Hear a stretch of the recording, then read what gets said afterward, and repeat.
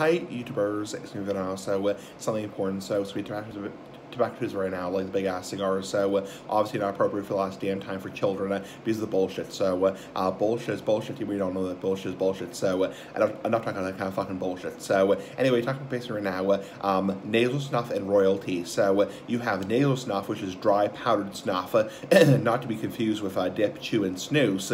But nasal snuff, powdered snuff, was very common one time with royalty. So aristocrats, people in very high levels of royalty, even clergy. So after tobacco was found to be a cash crop in the 1700s, it was found to be so lucrative because before that they would actually excommunicate people and actually execute people for possessing tobacco because they consider it, blasphemous or wrong.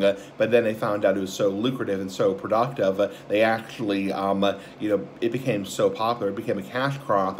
Many royalties, many people of very high power started using tobacco, and in aristocrats and royalty, nasal snuff was by far the most fucking common, and among peasants, it was smoking primitive cigars and primitive pipes, nice big ass pipes, big ass cigars.